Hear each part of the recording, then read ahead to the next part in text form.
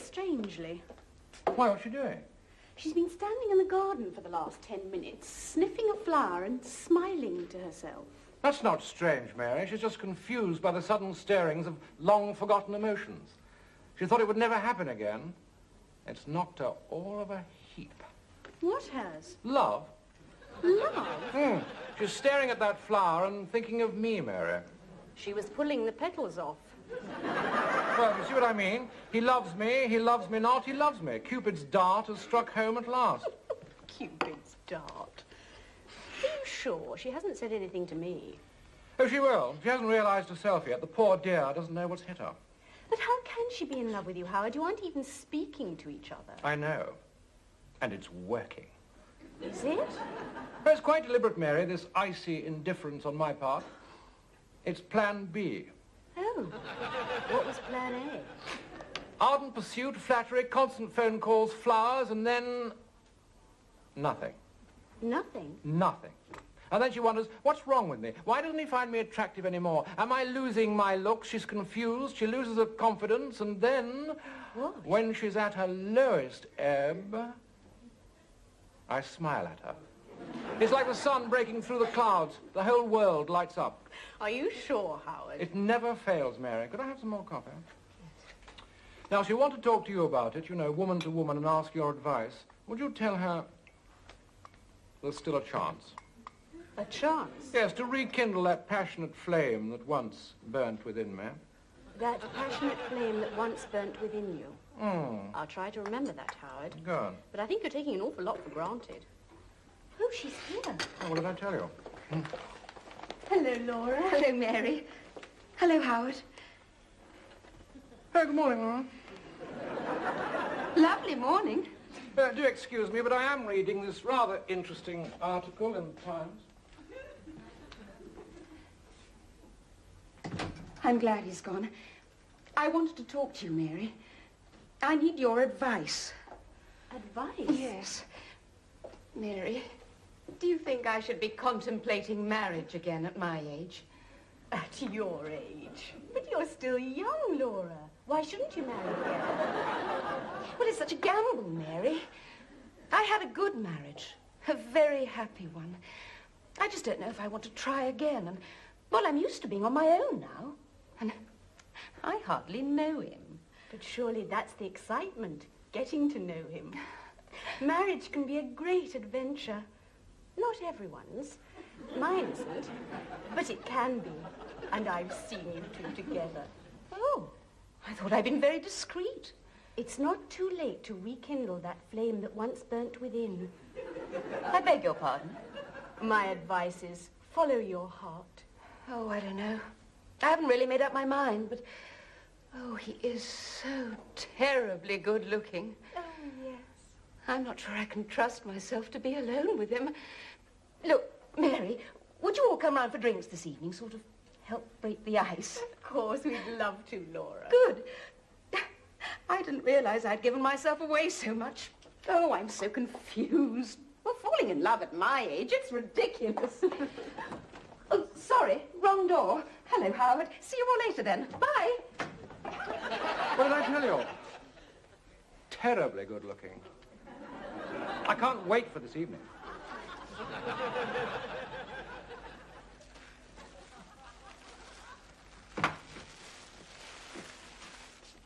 Oh, aren't you ready yet, Trev? Well, how could I be ready? You were in that bathroom for 2 hours.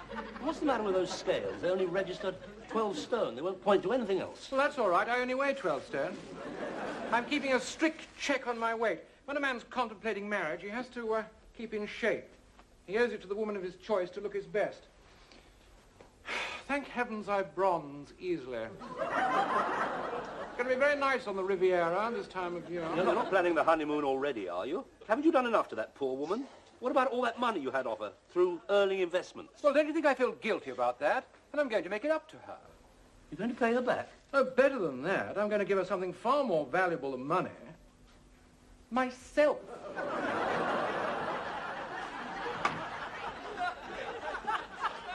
Laura, you look as lovely as ever. Oh, Carlo. Hello, Laura. Oh, hello, Mary. Hello, Laura. Trevor. Oh, where's Howard? Isn't he coming? Laura, you look radiant. Thank Thank you, Howard. Flowers for the fair, already wilting in the presence of your greater beauty. See how they hang their heads in shame. Howard, I'd like to introduce you to a friend of mine, Count Montefiore.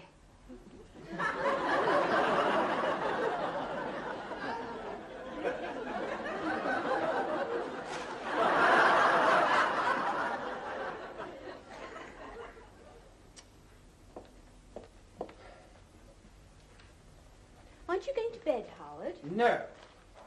He hasn't gone yet. Who hasn't? Count Macaroni. Never have left them alone. I shouldn't worry, Howard. He's only waiting for his car to take him back to the hotel. He's not going back to the hotel, Mary. He's got no intention of going back to the hotel tonight. You know what these Italians are like. Probably packed a clean shirt and a change of underwear hidden in that mobile flower bed he was carrying. Well, I shouldn't think Laura will ask him to stay. He's not waiting to be asked, Trev. Leaving him alone with Laura was an open invitation to a man like that. They haven't got our self-control. He's probably leaping on her now with animal grunts. Don't be silly, Howard. I thought he was elegant and charming. I love the way he called me Signora and made that little bow. A little oily charm goes a long way with you, doesn't it, Mary? After all, what is he? An impoverished Italian nobleman on the make. Italy's full of them. You're not jealous, are you, Howard? Of course I'm not jealous. Just got Laura's interests at heart, that's all. And don't forget, our friend comes from the same country as Casanova, a man renowned for his heartless seduction of women. Well, all Italians aren't like that. Oh, I'm not so sure, Mary. Remember last year when you got your bottom pinched in front of the Vatican? That was different. I thought the Count had great dignity. I'm sure he'll behave impeccably. Don't forget, Italy was also the home of Leonardo da Vinci and Michelangelo. And the Mafia. Don't forget the Mafia. Don't talk to me about Italians. Even the Pope's Polish. There'll be a few Neapolitan love songs, a drop of Chianti, and she'll be in the back of his Fiat and halfway to Italy before we know where we are. After all, kidnapping's their national industry. But Howard, Laura isn't being kidnapped. She's thinking of marrying him. And when she's married, where will she be? In some grotty courtyard doing the washing, while he'll be sitting at a table on the plaza, sipping Campari and valuing her jewellery. Oh, we've got to do something. What? Well, I'm going back there. You can't, Howard. What will you say? Oh, I'll think of something. We didn't fight the war to put up with this sort of thing. Alone at last, Laura. Yes, I thought they'd never go. The tall, pompous man, is he a friend of yours? Howard? No, I hardly know him. Oh, good, because there is something about him I don't like. Don't trust him, Laura. I don't. He's the worst type of Englishman. He's an overbearing jackass. Carlo, surely you haven't come all this way to talk about Howard. No. You know what I want to talk about. Ever since I saw you last summer, I've thought of no one else. I can't get you out of my mind, cara mia. I adore you. I want you to be my wife, the Countess Montefiore. Oh, Carlo. Please, Lord, tell me it will be so, huh? Oh, still here, Con. Howard! Sorry to disturb you, only I've lost my lighter and I think it must have slipped down the cushion. Don't trouble, Howard. I'll have a good look for it in the morning. No, that's all right, Laura. I might as well look while I'm here. Sorry to be such a nuisance, only I thought you'd be gone by now, Count. Don't tell me the Lambretto's broken down. Oh, that was just an English joke. That's what we've got over most countries, you know, a sense of humour. It never fails us, even during the dark days of the war when we were surrounded by the Axis powers and the dictators were strutting halfway. The Count has to be going soon, and we have something to discuss. Where are you staying, Con? At the Majestic. I wouldn't stay there too long. It's very pricey. Knock a terrible hole in the old lira, particularly with your rate of exchange. No, I can recommend a very nice little pensione in the High Street, very reasonable terms, and they do an excellent spaghetti. I don't eat spaghetti. What? I thought you chaps ate it by the bucketful. Howard! Ah, that'll be your car now, Count. What a shame. I was so enjoying our little chat. It's all right, Laura. I'll see the Count out.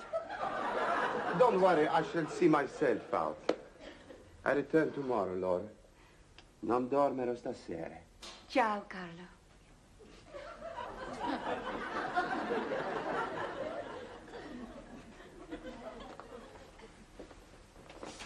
he say? I don't know. I don't speak Italian. Do you? Well, I do have a grasp of the language, but I didn't quite catch it. Where's he from? Naples. Oh, that would explain it. He's speaking in the accent of the South. But loosely translated, I think he said, I desire your body. Oh, I knew it was something nice. Laura, you're not thinking of going back home with him, are you? Why not? Well, you'd hate it. You've heard the saying, see Naples and keel over. You wouldn't last a week. Anyway, what do you know about this man? What's he doing in England anyway? He has business interests here. Yes, and you're one of them.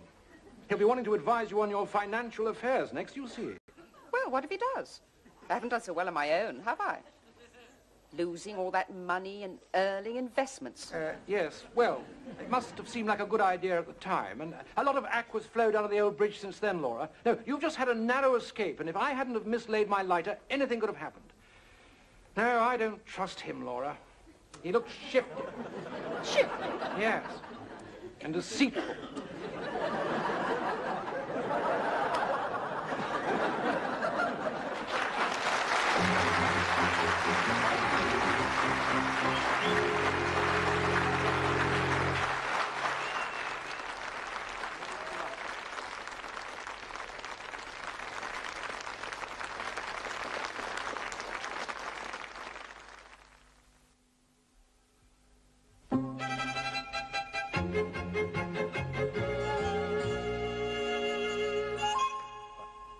All right, then. That's settled. Goodbye.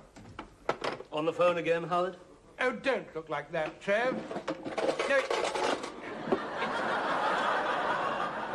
it's money well spent. That was the inquiry agent. What inquiry agent? The one I've hired to keep watch on our friend Count Ravioli. You put an inquiry agent onto the Count? If Laura finds out, she'll never forgive you. No, she won't find out I use your name. What? Yes. You've got an appointment with him this afternoon. Oh, and take your checkbook. You'll probably want something in advance. And tell him where he can find the Count this evening. Well, where's that? Oh, at the Trattoria. I've just booked us all a table. I suppose that's under my name, too. No, you're not going to count the cost on this one, are you, Trev? After all, Laura means a great deal to us, and we don't want to take him to the cleaners by some cheap confidence trickster. We don't know he's a confidence trickster. Oh, yes, we do. He's not telling the truth about himself. He's after money, and he's probably got a prison record. Well, so have you. Well, that's not the point. Oh, and another thing. When I speak to him in Italian, he doesn't seem to understand a word I'm saying. Well, I'm not surprised. I thought it was Spanish. Yes, well, I must admit my Italian is a bit rusty. That's why I want your help. Me? Well, you went to Italy last year. You must know something of the language. No, I don't. Well, just say a few odd remarks to him in Italian. I don't know any odd remarks in Well, Italian. you must remember some. Trot them out over dinner. I bet you he'll be completely mystified. Not half as mystified as I'll be if he replies.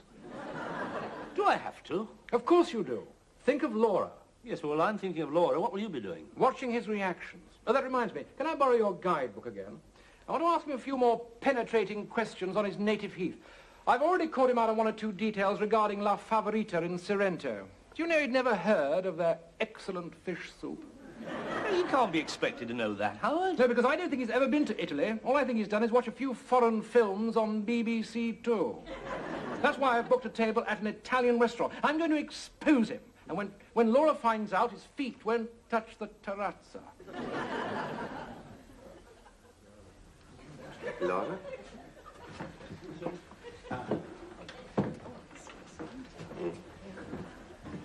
So, ladies, some wine, huh? Ah, Chianti. Yeah. And for you. Did you see that man watching us, Trevor? That's the private eye. But he's wearing glasses. It's all I could afford. No. He looks short-sighted to me. Well, I don't care about his eyesight. What's his appetite like? I'm paying for that meal as well. I told you it's money well spent. Oh, well, I hope you enjoy your meal, Count. Sì, grazie. I must say, I'm very surprised you didn't order the spaghetti con tortellini. It's really excellent. Of course, one does have to eat it with a certain flair. The Count's already said he doesn't like spaghetti, Howard. Yes, I find that very surprising for an Italian. Where did you say it came from? Naples. Ah, yes, of course, Napoli.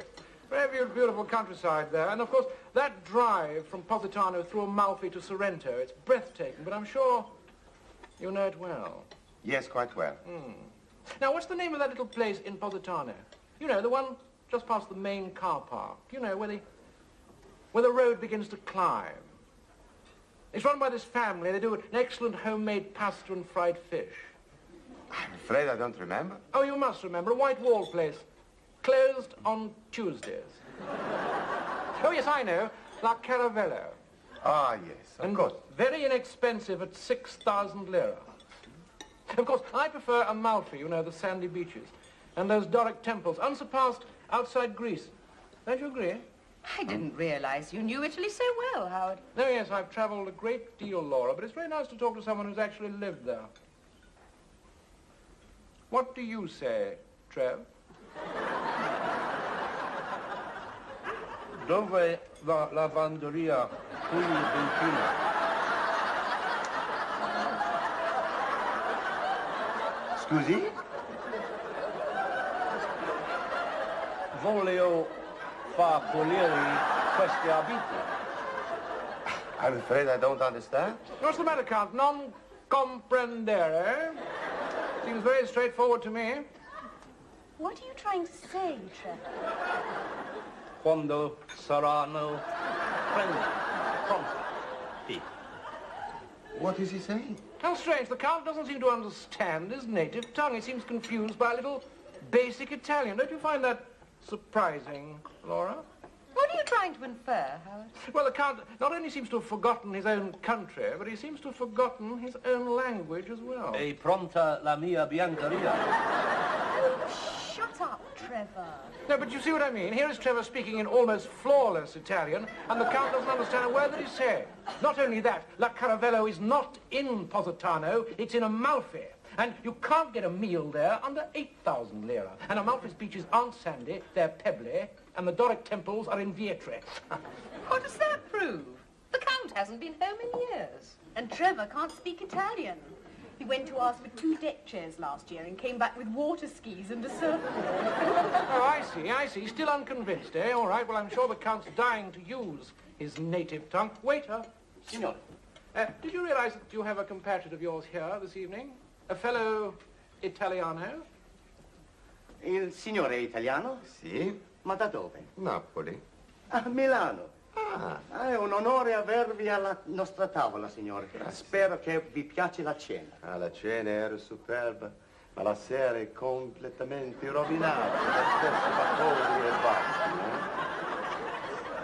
Sembra che può essere cattivo questo. Qual è la sua, signora? Questo. Vero che è bella, eh? Come un fiore raro.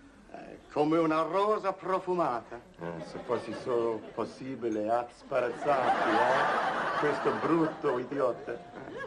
È un dolore nel sedere, quello. Ma, in ogni modo, vi auguro buona fortuna con la signora e spero che ritornerà al nostro ambiente, signore. Mille grazie. Prego, signore. Italy 1, England nothing.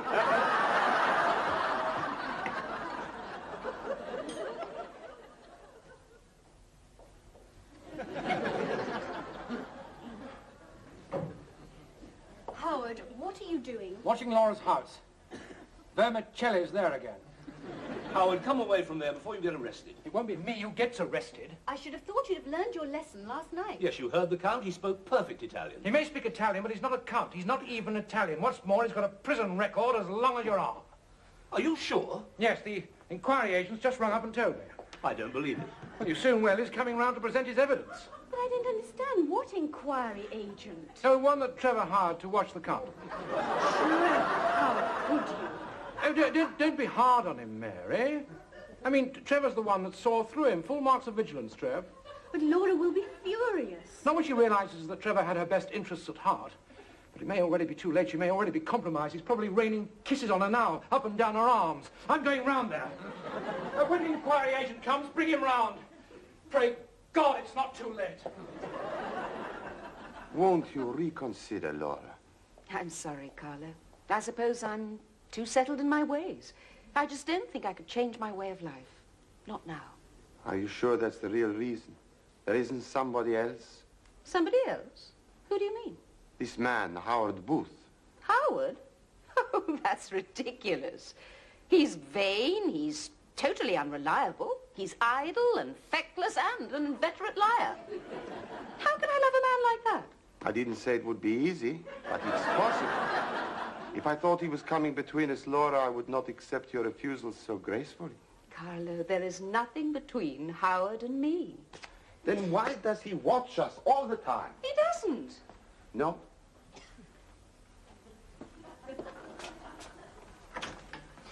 Well, that should fix it, Laura. That doorknob's been loose for some time. I meant to fix it before. Now, is there anything else you'd like me to do while I'm here? Oh, hello, Kant.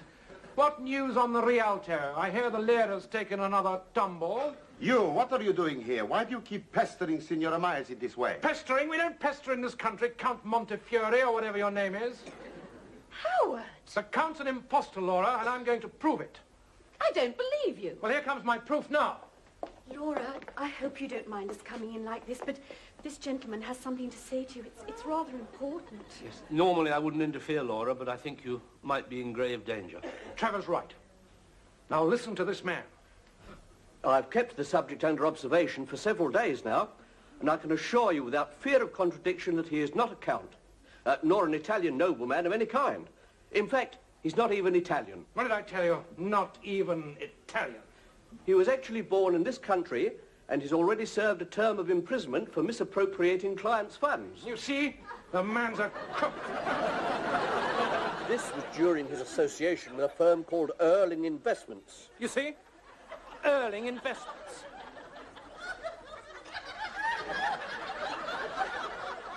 Erling Investments? Yes, a notorious holding company, in which, incidentally, I lost a great deal of money. Now, further inquiries have revealed that he is now residing with his sister at, 10 Elm Grove under his own name of Howard Booth. You idiot! You call yourself a private eye, you can't even see straight. You've been watching the wrong man. Howard, you mean you were Erling Investments? Well, in a way, Laura, but I've paid my debt. Not to me, you haven't. You had my money. Mine! Boss, Erling Investments, huh? Oh, no, not you as well. You ruined me! Oh, but I've done my best.